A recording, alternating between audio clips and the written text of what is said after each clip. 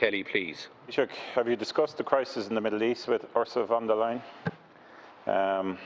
Obviously, we're all deeply concerned, and I see that she actually put out a tweet saying she was very concerned by the situation in Israel and Gaza. Quote, "I condemn indiscriminate attacks by Hamas on Israel. Civilians on all sides must be protected. Violence must end now." End of tweet. Absolutely no mention, though, of the horrendous acts being carried out by Israel, who are doing absolutely so much killing of innocent children in Gaza, children who don't have anywhere to flee to. She doesn't seem to mention this in what she's communicating, or the efforts to evict Palestinians from their homes in East Jerusalem. We know Israel doesn't really care about condemnation. Words from the Irish government have very little impact, unfortunately. But have you discussed it with Ursula von der Leyen or Charles Michel or Joseph Borrell, the need for meaningful sanctions with Israel? Or can you enlighten us in any discussions you've had beyond those three as to what sanctions are being proposed or being looked at for this absolutely horrendous acts that are being carried out by Israel as we speak? Deputy Boyd Barrett. No. Deputy Breed Smith. Taoiseach, thanks for your report, but I note that you didn't mention any discussions on climate change. I'd just like to remind us that yesterday the International Energy Agency gave its starkest warning yet. Exploitation and development of new oil and gas fields must stop this year, and no new coal-fired power stations can be built if the world is to stay within safe limits of global heating and meet the net zero emissions by 2050. My concern, Taoiseach, is that although I'd love to be in a position to welcome the announcement yesterday by the Minister Ryan on behalf of the government in relation to LNGs, I'm not, because I fear that the government, like the EU, is speaking out of both sides of its mouth. You tell us that you can't ban fracked gas because it's an EU-wide issue, and yet you say the government is against LNG terminals, but you won't ban them because there's a review of energy. Can you tell us that at a minimum the Minister for Housing and Planning will amend the law to ensure that New Fortress Energy, for example, is stopped in its tracks in having discussions about an LNG terminal at Shannon? Thank you, Deputy Paul Murphy. Thanks, Ceann Corla. The statement of the EU Commission President that she condemned indiscriminate attacks by Hamas on Israel was scandalous. No mention of the ethnic cleansing in East Jerusalem. No mention of the pogroms being carried out by right-wing Israeli activists, far-right activists in Israel with the backing of state forces against Palestinians. No mention of the bombs raining down on Gaza, not even the kind of mealy-mouthed false equivalence that the Taoiseach himself likes to engage in. It shows that the official international community, following the lead of US imperialism, is fully on the side of the Israeli regime, a regime that is a deadly threat to all Palestinians and which is an enemy to ordinary Israeli Jewish working class people. But the point I would make is there is another international community out there. It was seen on the streets around the world last Saturday, a global movement of resistance, of solidarity and of support for what increasingly is looking like the emergence of a new third intifada in the Middle East, which by mobilising people from below can defeat the occupation. Deputy Mary Lou MacDonald. Corder. Yes. Representing. Deputy McLaughlin, yes. Taoiseach, back in the 80s, Ireland led the way against the South African apartheid regime, starting with the Duns workers, and then Ireland were the first country to put in place sanctions against the South African apartheid regime. Human Rights Watch recently published a report comprehensively demonstrating that Israel is an apartheid state. This follows the report from the respected human rights organisation B'Tselem. Our government know this. That is the context to the slaughter that is happening right now. 181 Palestinians have been killed, 1,200 injuries, 34,000 people displaced, 40 schools operated by the UN are now being used as shelters, 18 high-rise towers destroyed, 350 buildings. When are our governments going to return to the leadership that we showed in the 80s? When are our people going to have a government that will do what's right and what we feel about this crisis? Thank you, Deputy McLaughlin. Deputy Richmond is not with us. Deputy Mick Barry is not with us. Deputy Cian O'Callaghan. Taoiseach, have you raised at a European Union level the need for support for the International Criminal Court to investigate potential war crimes in Gaza, in the West Bank, in East Jerusalem? If you haven't raised that, will you? Thanks. Taoiseach. First of all, as I said yesterday, I'm very, very clear that the violence in Gaza has to stop. I do believe Hamas should stop firing rockets as well, and that has killed people. But equally, I've been very, very clear that the response from the Israeli government has been wholly disproportionate and wrong. It's been ruthless and brutal. You cannot bomb Gaza without killing innocent children, innocent families, and civilians. I'm very clear about that. That is my position, has been my position for a long, long time. In my view, the key to this is ultimately has to be negotiations around the two-state solution. But the behaviour of Israel over recent years has made that more and more challenging and more difficult in terms of settlements, annexation of land, and so forth. And there has been very little moderation in recent times or engagement in terms of getting a settlement in the Middle East. And also, I have to say that notwithstanding, Ireland has strong views in this, and Ireland always had strong views and put forward strong views. In fact, it was the late Brian Lenihan Sr., as a Fianna Fáil Minister for Foreign Affairs, who was the first minister, I think, in Europe to recognise the Palestinians' right to a homeland. And we've been very consistent as a party in that regard. And when I was Minister for Foreign Affairs myself, I visited Gaza in the aftermath of a war there to witness the devastation at first hand. But what I also witnessed and reflected on was the European Union's strong support of UNRWA, in particular the United Nations Relief Organisation, which provides a range of supports to Gazans and to Palestinians on the West Bank, from education to social supports to economic supports. And that needs to be acknowledged, but it never gets acknowledged in the debate. It's always one of condemnatory of stances that the President of the Commission might take, but no one ever, on the far left, ever acknowledges Europe isn't an imperialist power or anything like that. And there's this constant negativity about everything Europe does without balancing it with some of the positives that Europe does.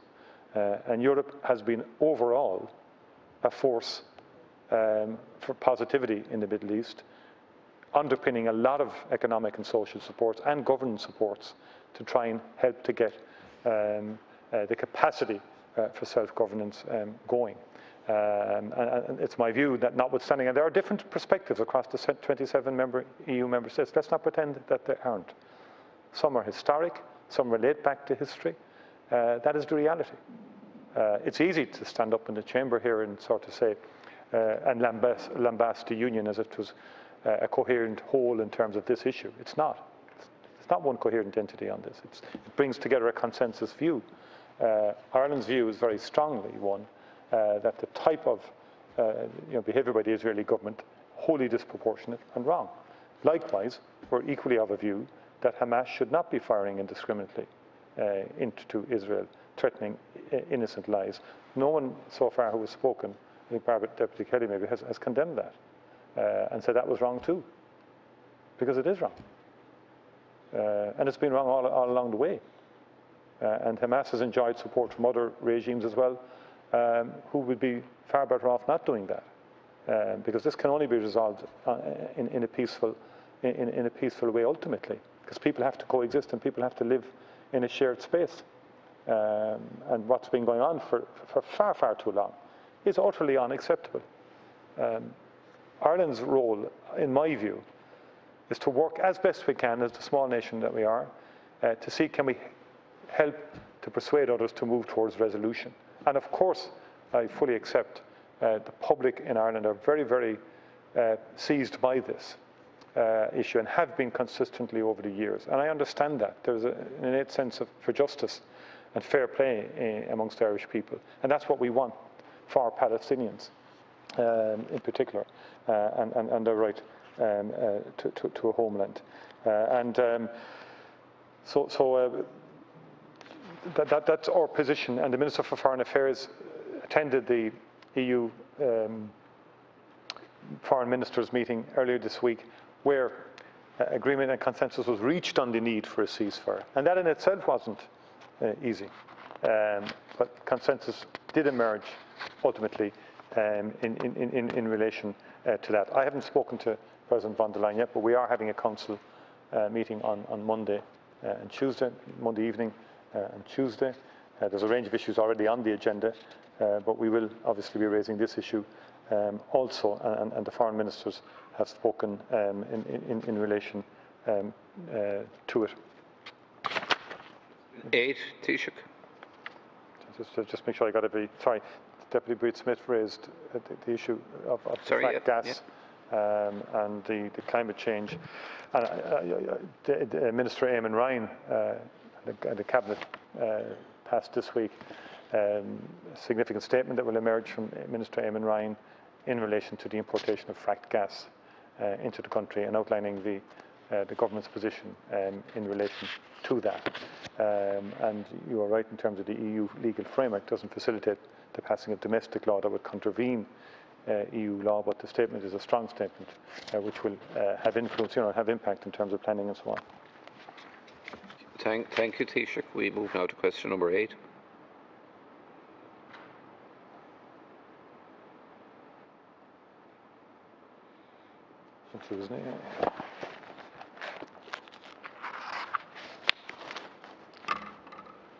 Ceann Comhairle, I propose to take questions 8 to 13 together. The Policing Service for Our Future, APSFF for short, is the Government's plan to implement a report of the Commission on the Future of Policing in Ireland. As recommended in the Commission's report, implementation of the plan is being overseen by a dedicated programme office in the Department of An Taoiseach. The Policing Reform Implementation Programme Office monitors progress on the strategy, supports the work of the Implementation Group on Policing Reform, and keeps the high-level steering board on policing reform and government apprised of progress being made. The Programme Office has been resourced with appropriate expertise in the areas of project management, policing, justice and public service reform. A Policing Service for Our Future is a living document which was reviewed and updated by the Policing Reform Implementation Programme Office as required to maintain ambitious but realistic commitments, timeframes and milestones. A Policing Service for Our Future is broken down into 4 stages of implementation, namely the building blocks, which is phase 6 months duration, the launching phase, again of 6 months duration, the scaling phase of 18 months duration, and the consolidation, 12 to 18 months duration, currently envisaged for that. The first 2 phases of a Policing Service for Our Future phases, the building blocks and launching phase, have been completed and much has already been achieved. For example, the rollout of a new operating model for An Garda Síochána designed to streamline Garda administration and to provide a more visible, responsive and localised policing service to communities nationwide. An Garda Síochána has established and strengthened resourcing of a human rights unit and re-established the Strategic Human Rights Advisory Committee. The National Security Analysis Centre has been established. The rollout of over 3,250 mobile data stations have been deployed as part of An Garda Síochána's mobility project. The development by An Garda Síochána of an Equality, Diversity and Inclusion Strategy, Statement and Action Plan 2020 to 2021. And recently, An Garda Síochána launched their 3-year Garda Health and Wellbeing Strategy, which will see the introduction of additional health and wellbeing supports. There has also been progress on legislative reform. Government has recently published the general scheme of the landmark Policing, Security and Community Safety Bill, which provides for the most wide-ranging and coherent reform of policing in a generation, and the general scheme of the Garda Síochána Digital Recordings Bill, which concerns the use of recording devices, including body-worn cameras. Progress continues to be made also in relation to the codification of legislation defining police powers of arrest, search and detention. These measures and achievements represent only some of the wide range of actions being progressed under the strategy, and further detailed information on the implementation of the reform programme is available on government.ie. Progress since early 2020 has been impacted as a result of the COVID-19 pandemic. The third phase of the implementation of a policing service for our future, the scaling phase, was originally scheduled to commence in early 2020. However, as the scaling phase was being finalised, COVID-19 and the response required became a factor to be considered. I've been encouraged to see the responsiveness and flexibility shown by Garda Síochána in dealing with the demands of this unprecedented situation. The third phase of a policing service for our future, the scaling phase, commenced in October 2020 and is published on government.ie. This is the critical phase of the programme of reform, during which the programme gains momentum. The delivery of the majority of the actions will be started or executed during the scaling phase. The IGPR and PRIP Audit Office have been and continue to be actively engaged with key stakeholders to ensure continued momentum on reform insofar as possible in the current circumstances. Thank you, Taoiseach. Deputy Pádraig McLaughlin. Ceann Comhairle. Taoiseach, as you'll be aware, the last Dáil and Seanad voted 4 motions calling for a public inquiry into the circumstances that led to the death of Shane O'Farrell in August 2011.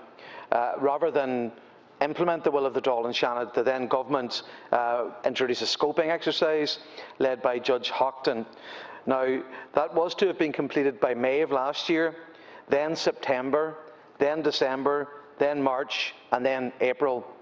So the delay, as I'm sure you'll appreciate, is causing distress, ongoing distress to Shane's family.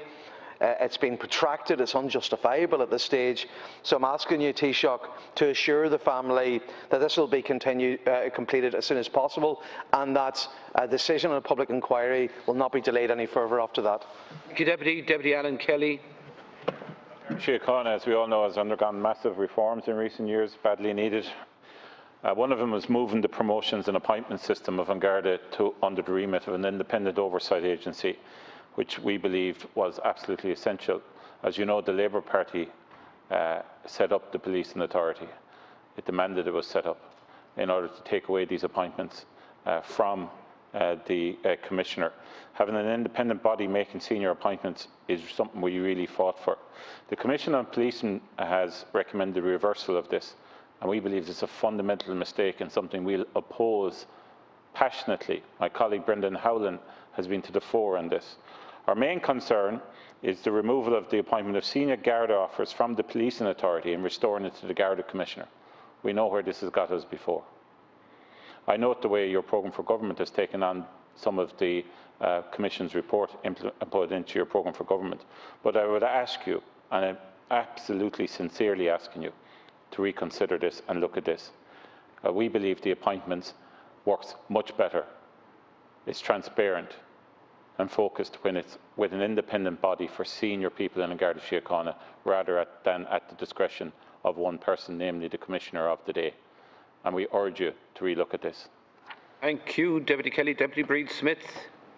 Margaret, Taoiseach, your statement looked very much at the policing service of our future, but I think we do also have to, in order to reform the future, look back at the past, and in particular the past record of GSOC. Sinn Féin have already referenced the inquiry on behalf of the family of Shane O'Farrell, and I want to talk about 2 other outstanding issues on behalf of families. It's invariable when somebody dies at the hands of either in police custody or directly at their hands. It's invariable that they're from a working class background, and that will be noted throughout the history of the state.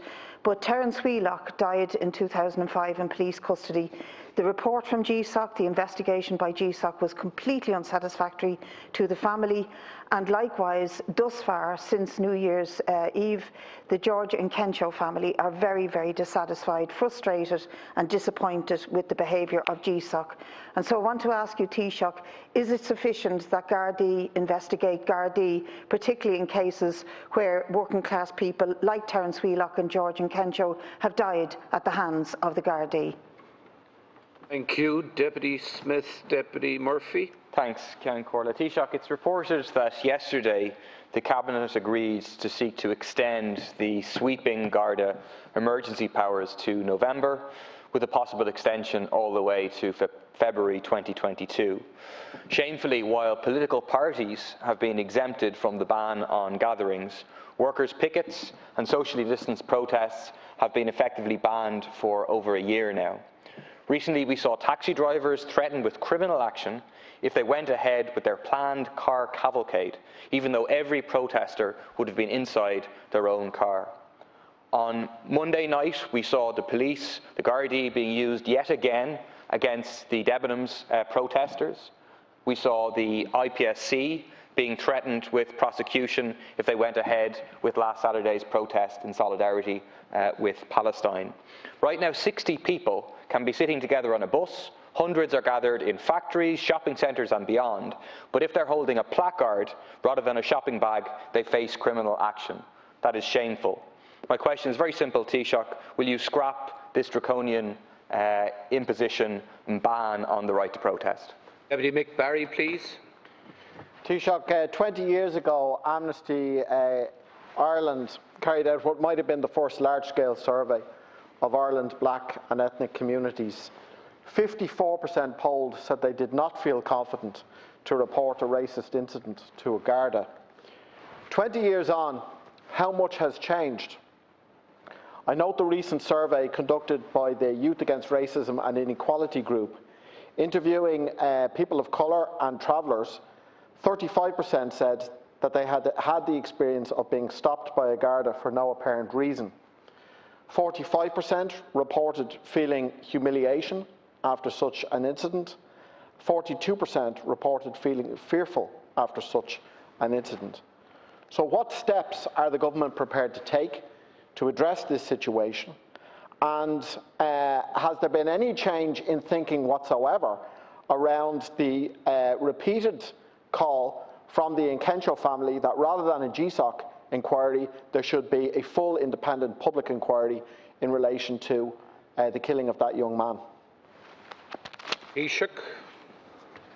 First of all, in relation to Deputy O'Loughlin's question, McLaughlin's question, sorry, I want that scoping review completed as soon as possible. I think it's been a very traumatic journey for the family of Shane O'Farrell, and I've been in touch on an ongoing basis. I know Deputy McGuinness and others have raised this consistently in the House, and the scoping reviews can be effective in terms of subsequent inquiries also. I don't know whether COVID is a factor here in the delay in getting the review completed, but I have spoken to the Minister for Justice in relation to this. But obviously, once the reviews start, we can't interfere, in terms of the actual review itself. But we do understand the need to bring this to a conclusion and to take decisions in relation to it. Deputy Kelly raised an issue that has been the subject matter of ongoing political debate in terms of the differences between the last, the Labour Fine Gael government when you brought in the policing authority, and particularly in terms of the role of the policing authority in terms of the appointment of senior positions, whereas the Commission on the Future of Policing took a different view and put forward an alternative view. Now, I had discussions with the Commission, as I think as many people had, when they were doing its work. They were of a view, by the way, that there was a multiplicity of bodies to which the Gardaí had become accountable to, ranging from the Oireachtas right across, and there needed to be some streamlining of this. Well, it's part of the issue in some respects. But I'm of a view that if we establish a commission to do a wide-ranging examination of on Garda Síochána with a view to preparing it for the future, there's always a difficulty in just picking the pieces that you like, as opposed to the overall coherence of the recommendations of the Commission. So I'm of a view that we should give the Commission's recommendations the opportunity and to really drive them through and get them implemented. Because leading on to subsequent questions, It seems to me that other deputies in the House, Deputy Smith raised GSOC, the Oireachtas case, and Enchenko family, Enchenko family, and again, we have to. I said this last week. We do have to create proper independent processes for investigation. Now, GSOC is one such process. Everything can't become a public inquiry either, because we know how long the public inquiries can take. They can take years. Yeah, so we all need to reflect on this a bit. Like, ultimately, you've got to have faith in our services. And we've got to strengthen the capacity of our services to serve in according with the principles and policies that we lay down here in the Oireachtas. And that means constant interaction with the authorities and the management bodies, and that there's proper internal accountability structures and external accountability structures. And I think there's a challenge there for all of us, because and we're all. I've been a parliamentarian like all of you, and we all call for specific investigations or specific inquiries. There needs to be a systemic approach here that's robust and that's resilient and that's independent. Deputy Murphy surprised me. He's attacking. He seems to be very anti-Gardaí. I think you have a very anti-Garda approach. Don't know what it is, but you're constantly negative about on Garda Síochána, and I'd have to disagree with you. Also, I'm confused as to what your position is in relation. You're saying there should be large gatherings, you might call them protests or whatever, in the middle of COVID, and at the same time you call for zero COVID. That doesn't tally. And the Gardaí have been put in an unenviable position of having to implement, yes, very restrictive public health measures, and they are restrictive. You wanted to make them even more restrictive. Yes, sorry, you wanted to make them more restrictive. You wanted to make travel virtually non-existent. You wanted all shops closed. You wanted all hospitality closed. You didn't care anything about the rights of people in hospitality. You said this. You accused us of sort of yielding to the lobbies. You call them lobbies. You don't call them people. You don't say that they're people with human rights who have interests as well, who are legitimately entitled to articulate their view. You just ignore them and say they have no rights. Gardaí are all wrong. Gardaí are oppressors. And I think that's wrong. That's not a balanced approach. I think the legislation will be debated in the House. I would have thought you were supportive of the legislation because it enables us to restrict the journey of the virus. That's the crucial part of it all, to keep the numbers down and to try and get some semblance of normality, reduce severe illness and reduce mortality and hospitalizations and ICUs. That's the purpose of the legislative framework. But we don't want that going on forever. But the powers are still necessary. We've just witnessed the Indian variant in the United Kingdom, for example. So we have to be constantly on alert in relation to what could become super spreader events, which you seem to want to encourage now, and more generally. In terms of the Deputy Barry's point, the Gardaí, in my view, Deputy Barry, are rooted in the community. And the vast, vast majority of the Irish people trust on Garda Síochána. I think that has to be said. If one was to listen and play back the last 20 minutes, one would think that An Garda Síochána was an oppressive force out to do down the community. It is not. It is rooted in the community, and its policies and procedures are designed to work with people, to encourage compliance, particularly in relation to public health, to engage with people. Its last resort is to resort to penalties. And that has always been its position. More broadly, in terms of the reforms, the objective of the policing reforms is to embed the Garda Síochána in the community in a positive way. And I've witnessed in working class areas, and Deputy Smith witnessed working class areas, for the last 20 or 30 years, the Gardaí have led the way in some very disadvantaged areas by developing community buses, for example, driving the buses to sporting occasions with kids who had challenges.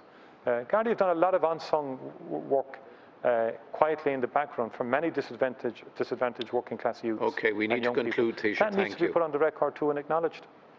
Now, we move nextly to question 14, please.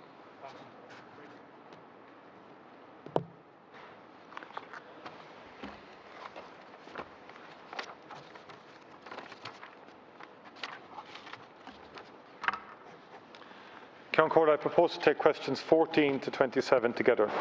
The Economic Division of my department supports me and the Government in developing and implementing policy across relevant areas to support sustainable economic development, including job creation, infrastructure, housing and climate action and social dialogue. This work is particularly focused on ensuring a coordinated approach to the delivery of the programme for government and issues that cut across multiple departments.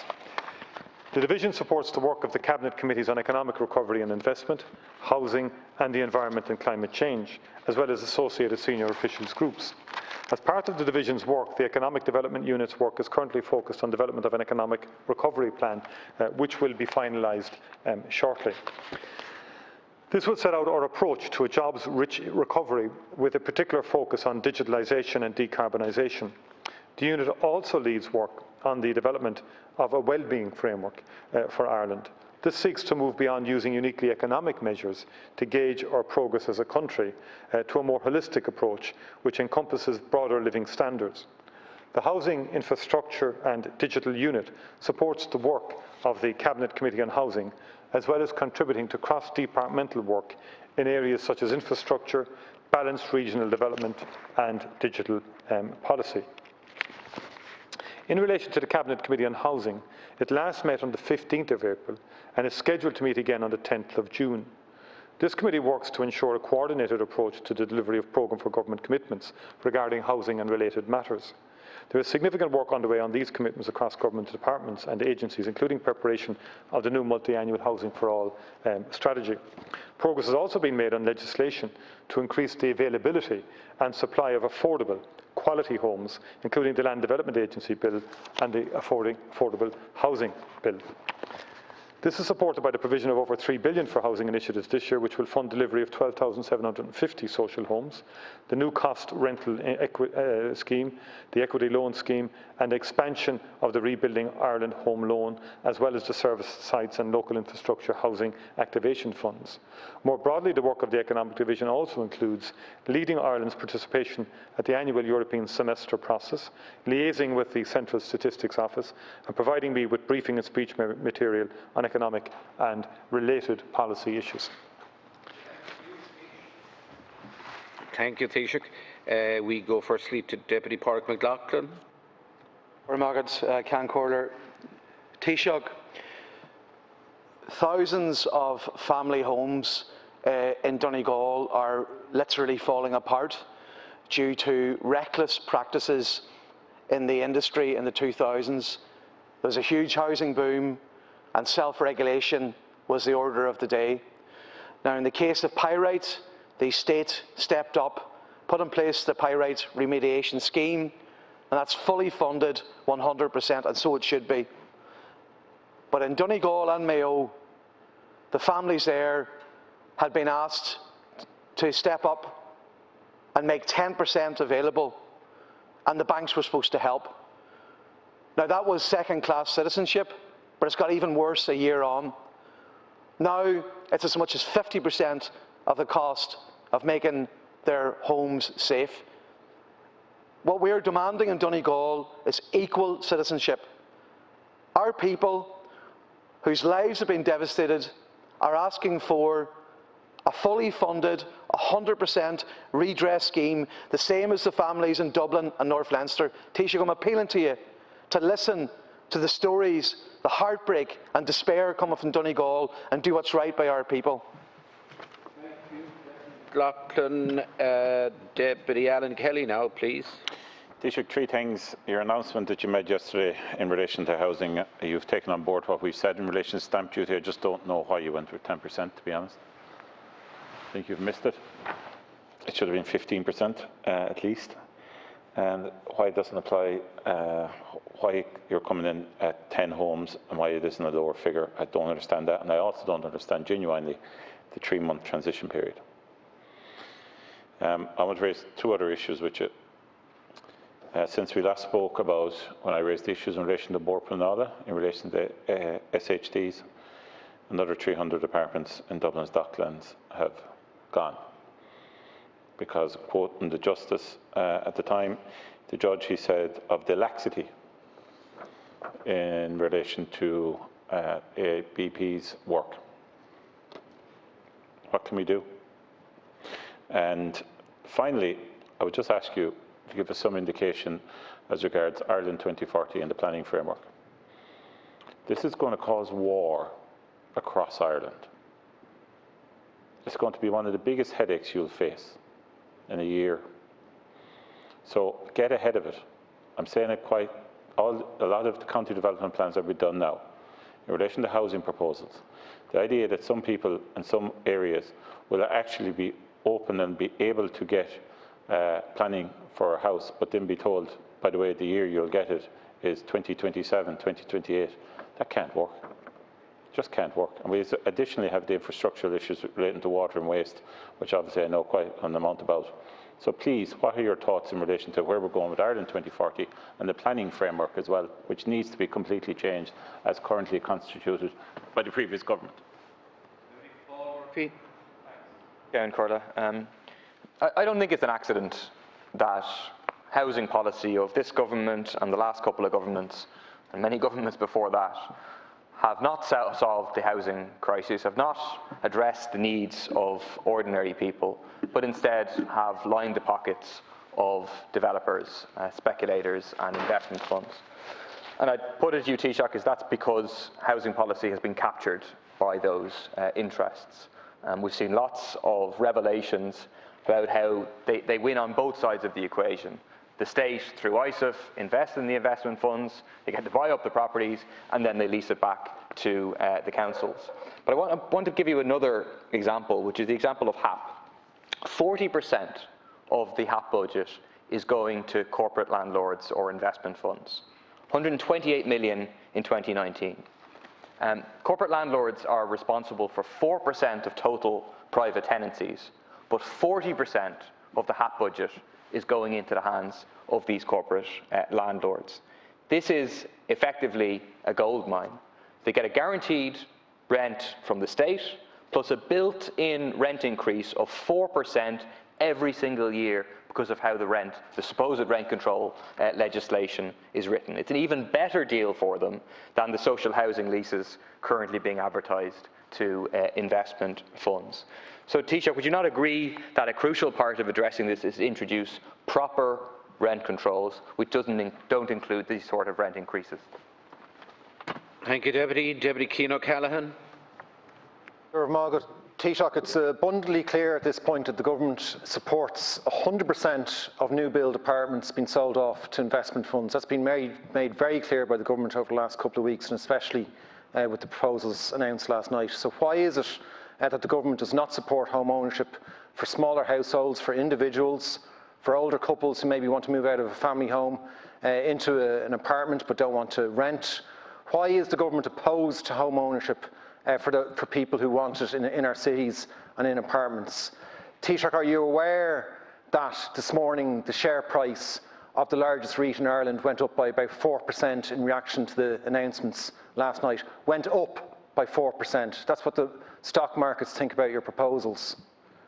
And can I ask you, if you're serious about tackling investment funds, and I don't think there's any indication that the government is, if you're serious about tackling investment funds and the dominant role they're playing, and remember last year in terms of the number of homes that were available for purchase to individual buyers, when you take out the one-off houses and you take out various other schemes, about half of the new build homes last year went to investment funds, with the other half being available in the open market.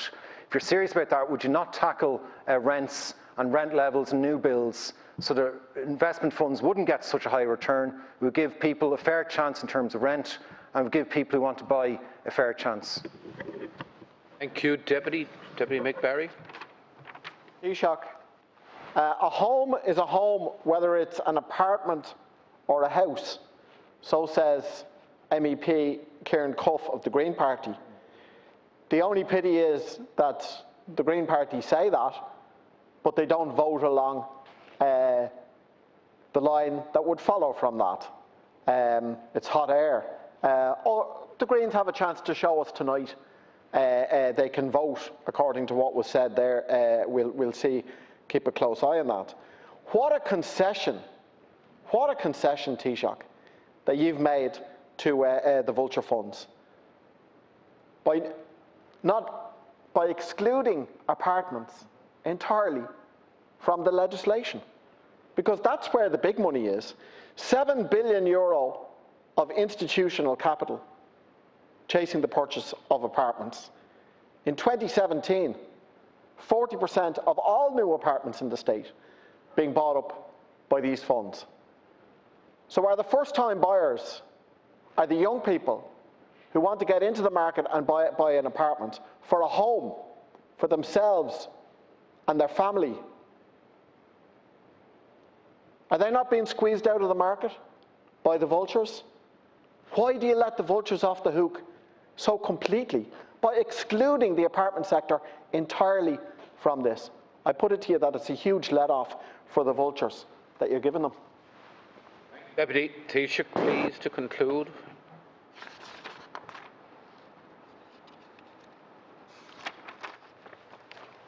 First of all, and Deputy O'Loughlin raised the issue that was raised in the Dáil yesterday as well, and I've spoken to Minister McConnell-Logan in relation to this as well, and I believe Minister O'Brien is meeting with the group shortly and invited them in February when he met them for a submission which he got at the end of April.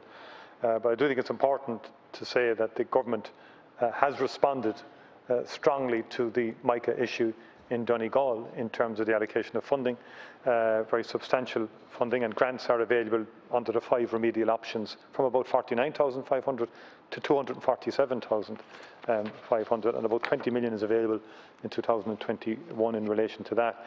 Now, as you say, with thousands of homes affected, it's actually, the state essentially has committed to about $1 billion between now and 2030 in relation to this scheme. So this is a very substantial commitment by the state, and I think that needs to be acknowledged.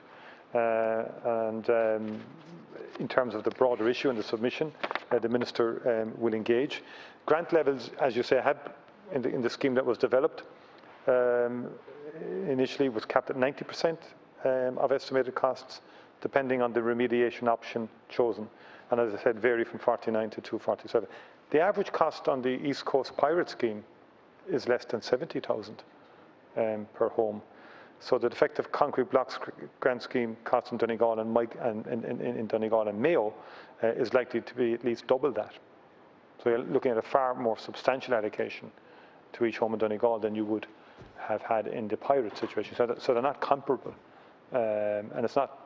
I don't think you're comparing like with like in that regard. That said, the Minister will engage with the group representing households and is examining their submission that has been made in relation to them. And there are issues here that genuinely have to be explored with the group and with representatives across the board as well. As you know, there's been a lot of work already prior to this government being formed in terms of an expert panel being established and so on that led to the creation of the scheme, and there was ongoing work with groups representing the householders affected prior to the design of the scheme itself. So I don't think we're comparing like with like in terms of the two schemes. I think the issue has been raised by Deputy Kelly in terms of Bord Pleanála, and I think we need more resources for Bord Pleanála, and we do need to look at that issue of the overall planning situation. Planning court, for example, has been mooted, and we have to see in terms of developing that. But we do need a more streamlined, effective, more resilient and robust to challenge planning system. Deputy Murphy raised issues in terms of, again, the funds. And government isn't hocked to nobody, and government has no agenda in promoting any particular group in society, fund or whatever. The only objective is to get houses and apartments built and to get a variety of housing and apartment for home ownership, for social housing, affordable housing, cost to rental. There will be a rental market, there will be a home ownership market, and government has initiated a whole range of proposals, all of which you oppose, from the affordable housing bill to the shared equity scheme to the land development agency bill, all of which will provide housing. And all of you seem to be against mixed housing developments. So this morning the Minister is launching and digging the sod on a 1200 scheme. It's a mixed development scheme, and it was held up for years because of opposition on the ground. But people out there need houses. People need social houses, people need to be in a position to buy houses, and people need to be in a position to buy apartments. And we support families and young people and people generally getting access and getting into a position to afford a parliament. But there is an issue with the viability around building apartments for sale in Dublin in particular. And the country does need capital to develop some of these markets. The capital has to be there. Government will not be able to build, you know, all of the 40,000 houses that are required every year. According to the, in terms of what the ESRI is saying, 33,000. Given the impact of COVID-19 last year and this year, I think that could be a higher figure over the next while that will be required. Government will not be in a position to provide all of that housing, and we will need capital to provide some of it. And particularly there will be apartments that are needed for rent. If we took some of the initiatives that the deputies are suggesting, we would reduce the number of apartments, which would put a further squeeze on the capacity of people to buy apartments. So I don't get coherence or logic from what's being proposed on the other side. Thank you, Ceann Comhairle. Time is up.